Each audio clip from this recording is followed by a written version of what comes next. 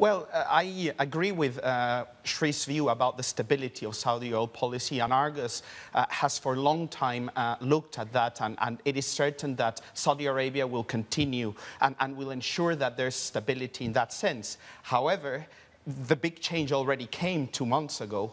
So in a way, yes, it's stability, but over a huge change. Now, what can that change mean in the longer term? In the longer term, we're talking about market share. And Saudi Arabia, by not cutting production, decided to stay and keep producing 9.5 million barrels per day, instead of going to, let's say, about 8 million barrels per day, which they could have chosen to do to stabilize the market. But they could also choose to produce 12 or 12.5 million barrels per day to compensate for the drop in prices by increasing their revenue by exporting larger volumes. So if anything, in this time, yes, there are lots of questions about the Saudi succession, but in the middle of this earthquake that the oil market has gone through over the past 2 months, I think there are more questions about whether the price could go even further down because of that increased production if they decide to go down that route. And it's interesting how that battle for market share is being played out here in Asia. I remember you telling me, Alejandro, that China now imports more Iraqi and Iranian crude compared to what they took from Saudi Arabia previously.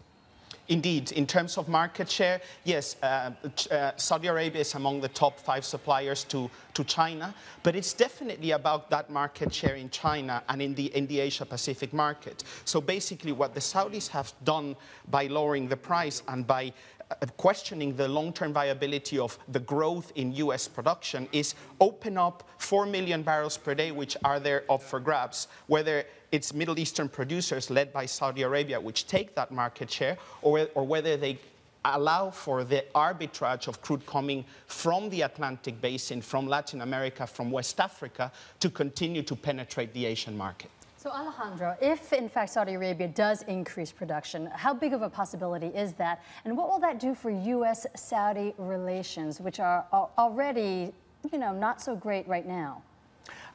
In terms of Saudi Arabia raising production, it would be clearly bearish for the market. I think President Obama in his State of the Union speech 2 days ago was very clear about the U.S. not intervening in the market. So I don't think that at this stage, when the market has taken such a strong dip, the Saudis are fundamentally looking at the relationship with the U.S. I think they're pretty much focused on their objective to preserve their market share and to hopefully ride out a period of sustained low prices for the next 1 or 2 years.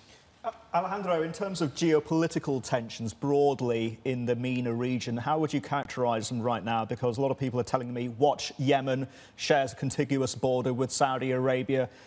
We have seen unrest there. We have seen a slow motion coup in effect there. How serious is it, and how serious would you say the geopolitics are broadly right now?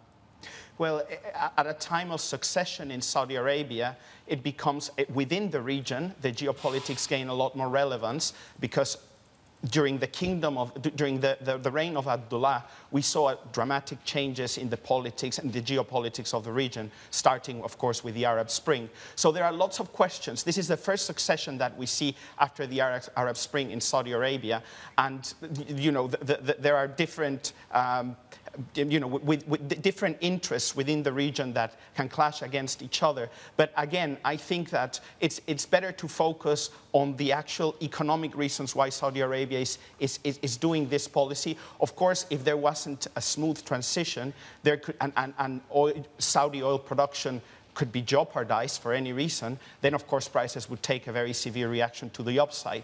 But I don't think that's the first scenario anybody's thinking about at the moment.